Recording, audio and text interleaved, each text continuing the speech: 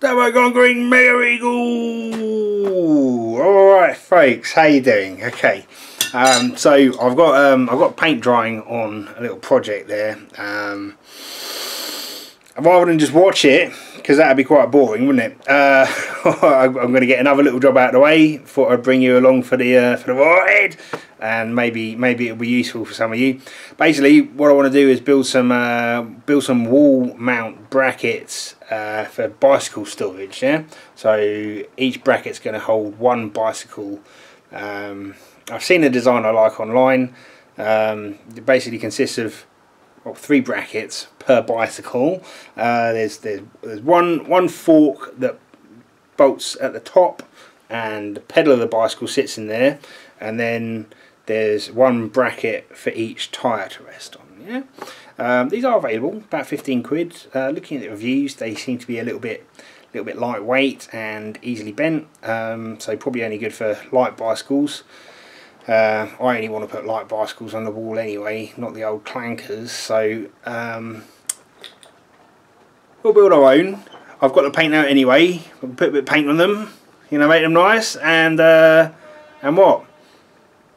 Make them out of slightly thicker metal, probably. I don't know what the commercially available brackets are made out of, but we'll use 1.5mm mild steel.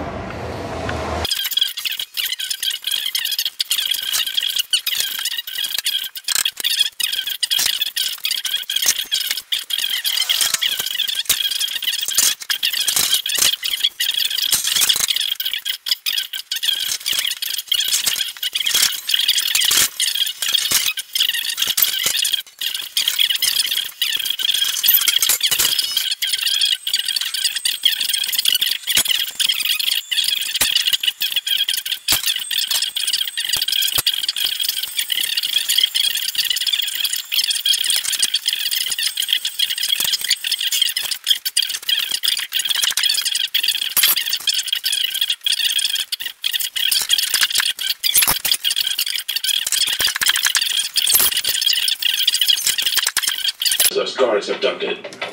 Similar to Diaxis' zone, once you were in his close vicinity, you'd feel an astronomical amount of pressure and get crushed on the spot, comparable to what you'd feel standing at the bottom of the ocean, but that's only if Trench wills it.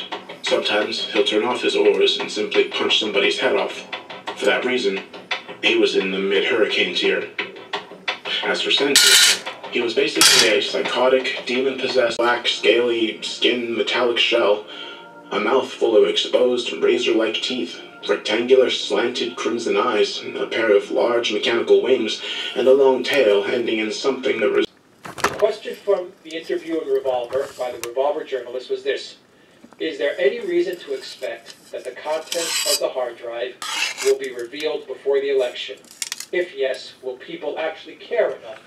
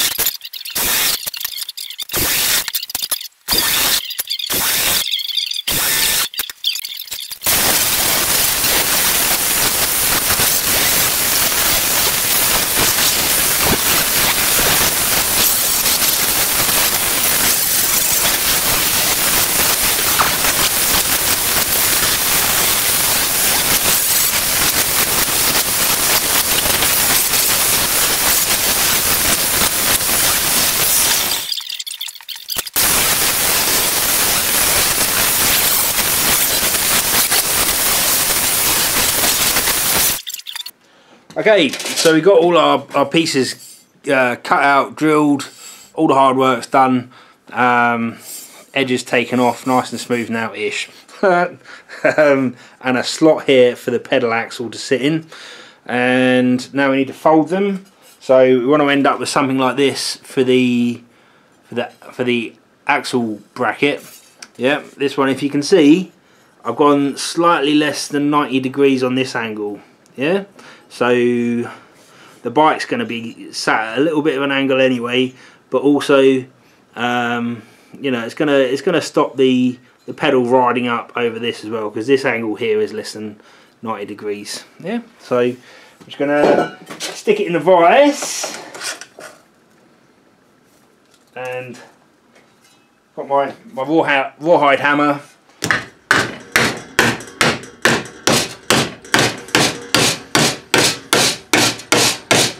If you've seen my dump truck videos, you know I built a sheet metal folder, but that thing, it weighs half a ton. Even if I take it down to 3 pieces, it would take me longer to move it into my shed and set it up than it will just to use the bench vise.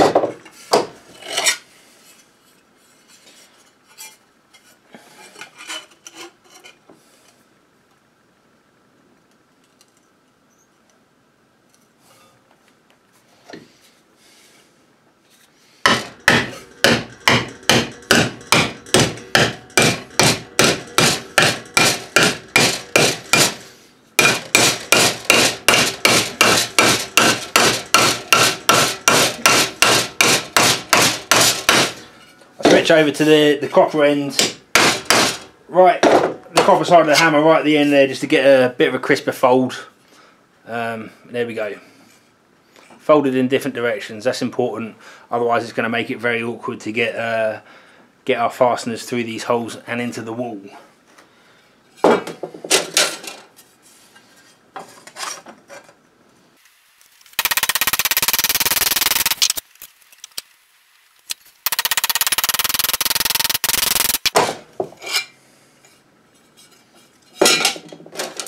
Okay, so if you're using a bench vise to fold sheet metal, whether it be alloy or steel, doesn't really matter, or copper, or any of the other foldable materials out there. There's a couple of ways of doing this. You can either use a bit of angle iron. That's probably the best way, just to get a bit of angle iron that's at least the same width as your material, or 2 bits really, and use them as makeshift vice jaws. I'm not going to do that. It's not a particularly thick bit of metal here. I'm just going to shift it backwards and forwards in the vice jaws. So we'll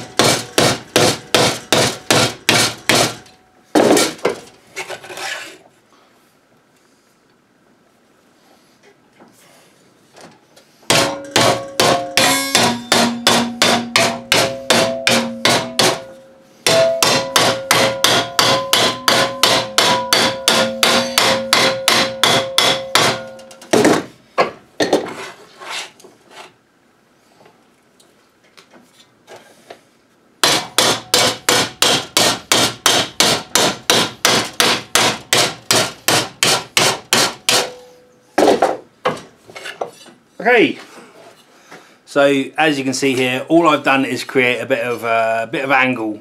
Yeah, and you could absolutely definitely just use a bit of angle iron. It'd be much quicker than making your own little pieces up like this, because it's just 2 cuts and a few holes. No bending, no tidying up the long edges, but I've had the sheet metal out anyway, and it's a bit of an off cut of sheet metal, so we're doing the whole thing in sheet metal. I've just got another 5 of these to do, and then that's all the fabrication work done. Okay, so I've got all my bits and bobs folded up. We've got 6 plain angle brackets here. These are for the wheels to sit on, and 3 pedal brackets. So we've got enough brackets, 9 in total, 3 per bike. We've got enough brackets to do 3 bicycles, haven't we? Okay, I'm going to throw some paint on these now. Whole reason I'm doing this job now is just to pass the time whilst I'm waiting for other paint to dry. I've got paint in the gun, so I'm going to use my gun. Obviously, use whatever you like. You don't even have to paint them, I suppose, if you're indoors. If you like that, industrial look, you can just let them go rusty, can't you? So I'm not even going to bother you showing me that. Not even going to bother showing. I'm not. Never mind. Oh, I'll catch you in a minute. Bye bye. Right then, folks, we're back in the bike shed. We've got to figure out where we're going to put this bicycle on the wall. Yeah, I don't want it right up against the door, but you know, it's going to make my life easier if I mount it on this brick wall. So I'm going to take the lid off my pen before I pick the bike up, otherwise we'll be in trouble, won't we? I'm just going to mark where the pedal comes to on the wall.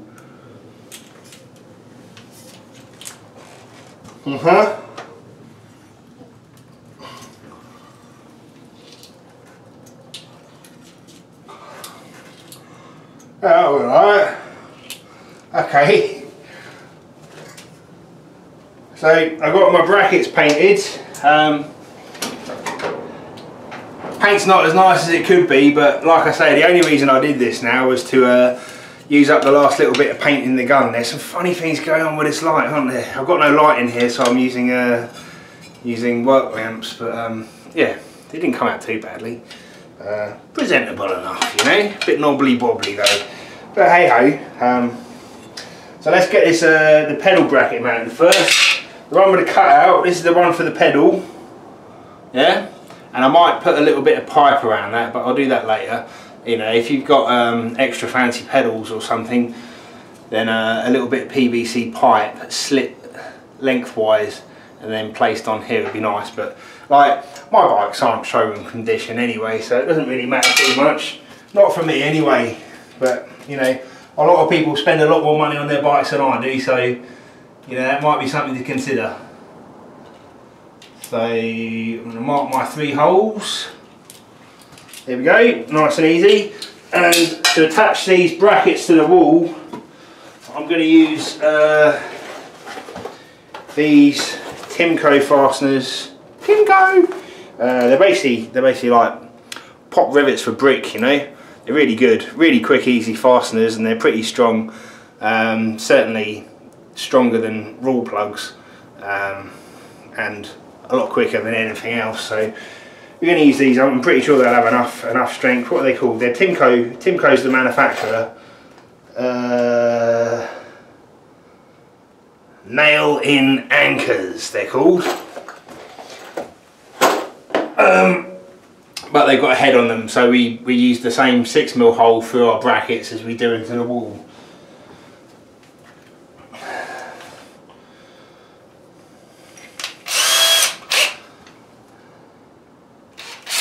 Hammer down. We just get the bike out of the way so we don't get it covered in brick dust.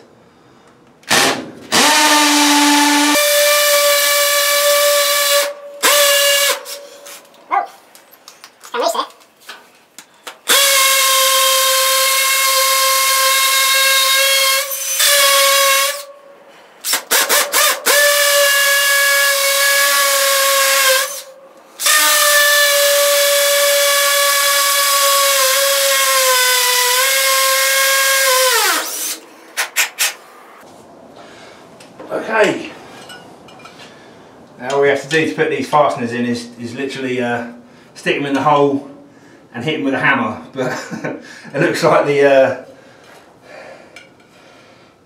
obviously put a heavy coat of paint on these, and it's made the hole a bit tight for the fastener. I might just get a drill and open these up. I think the masonry drill will work. There. Clean the paint off. There we go. Let's stick that one in the hole and hit it with a hammer. I'll get the others in first though, just in case there's difficulties lining it up. Go on. Now the only thing with this is you kind of need to be able to get a clean swing on the head of these nailing anchors. So, you know, if I'm finding I'm hitting the bracket a lot, I'll just get a piece of metal that I can hit rather than knocking all the paint off. Oh, like that. I'm going to get a lump of metal.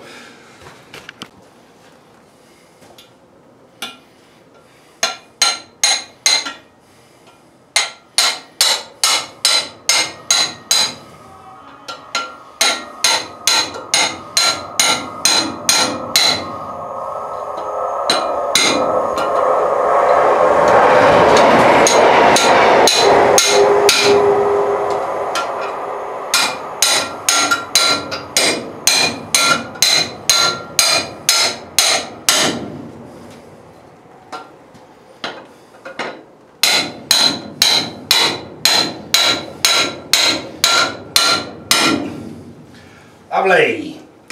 Yeah, that's pretty solid. Let's stick the bike up there. That's what we've got to do next anyway, to figure out where we want to put the brackets for the wheels.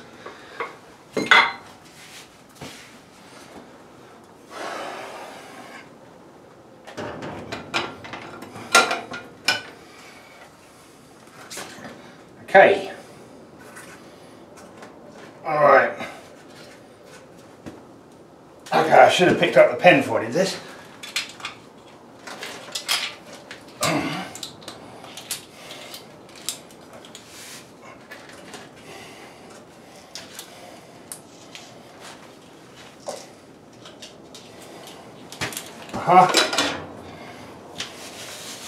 Okay.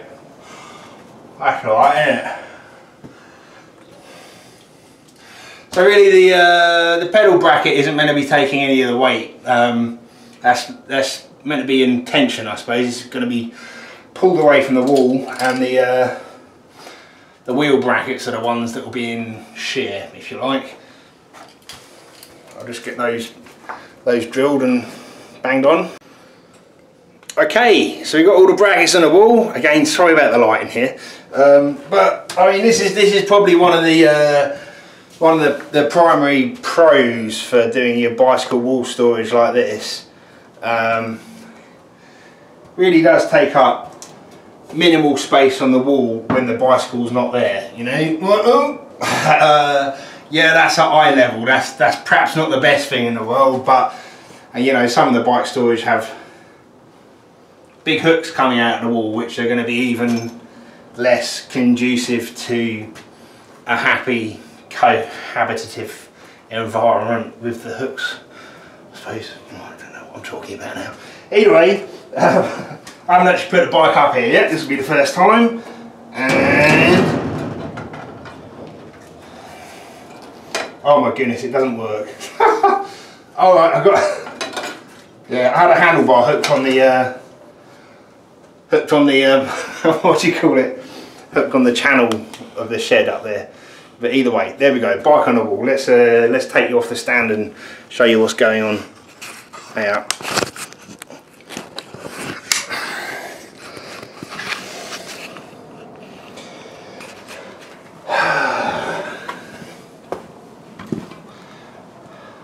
Okay, here we are. As you can see, I mean, it's sort of pushing down on those brackets at an angle, and the tyres hard up against the wall. There's no real way this can fall off. I suppose you could pull a wheel off, and you know, maybe that'd do damage to the hook on the wall, but I don't think so. I don't think it's very likely. And because the bike's at an angle, that pedal really tucks away as well. So I really do like the way this stores the bike. Those handlebars are above head height, which is good, so I can walk underneath those handlebars, and I've got space for more bicycles underneath this one. Yeah, or whatever else I want to put underneath this. So all in all, I'm very, very happy with this. I hope my instructions have been clear enough that if you want to build these or buy them and put them up, then you can do so easy enough. It is just a bit of sheet metal bent in a vise with a few holes drilled in it, so you know, it's a pretty easy thing for anyone to do.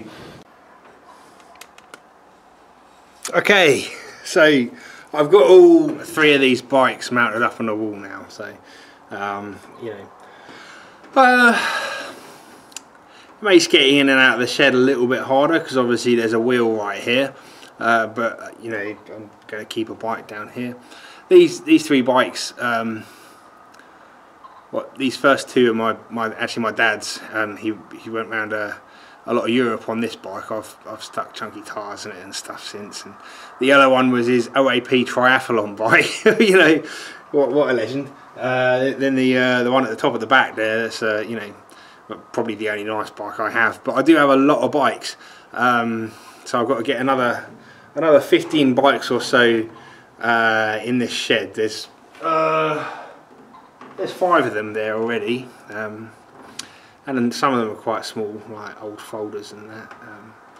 You know, it's my intention to eventually build a absolutely gargantuan canoe and fill it up with people and folding bikes, isn't it? And be truly amphibious, isn't it? I think that would be hilarious. But you know, that's not quite happened yet. But I've started stockpiling folding bikes anyway. So what? I probably won't make a video on my other storage solutions, and I've got to get other stuff in here as well, like the kids paddling pool and whatnot. So most likely what I'll do is put a couple of rails up along this wall, and then the bikes that I'm not getting at on a regular basis, they'll hang from that, I suppose, either by their wheels or their handlebars. And what would probably make the most sense is to alternate them, so they go, you know, handlebar wheel. But you know, that's gonna. Those would be for bikes that I'm not going to use all the time. That red bike's actually the one I use the most. It's my old post office bike. It's just a cruiser, I suppose. I go to the pub on that, you know. That one I got specifically for modifying. I've got a Shimano, the 11-speed hub. Alpine, all fine. Yeah. But it's the computer shift model, so I wanted to try and actually make a Shimano all fine that shifted properly using the computer shift hub, but shift it manually, which is something I'm working on at the minute actually. But you know, that's my dad's triathlon bike, and that's his adventuring bike that I've bastardised quite badly. I just turned it into a grown-ups BMX basically. Another project hybrid that I was hoping to put drop bars on and whatnot eventually and use in the winter time. That's it. That's my bicycle storage mechanism solution, I suppose. So there's pros and cons to this, isn't it? I think these 2 bikes will fit on each other's brackets, but this mountain bike wouldn't be too happy on the brackets for the road bikes, you know, because the spacing, all the you know, the distance between the 3 points is different. So I suppose what I'm saying is that using this sort of brackets is a bit bicycle specific, if you like, you know. So that's one of the cons. You know, you can't put different bikes on these brackets, or you know, within reason. You can only put one bike on there, as opposed to the big hooks that stick out the wall. You could quite easily make hooks that fold into the wall that you could get 2 bikes on, maybe, that wouldn't be bicycle specific, so you could put different bikes on them as long as they had a horizontal top tube, crossbar, whatever. But that stick out a lot further. This is nice. I mean, the fact that the bikes are at an angle really keeps that outside pedal tucked in.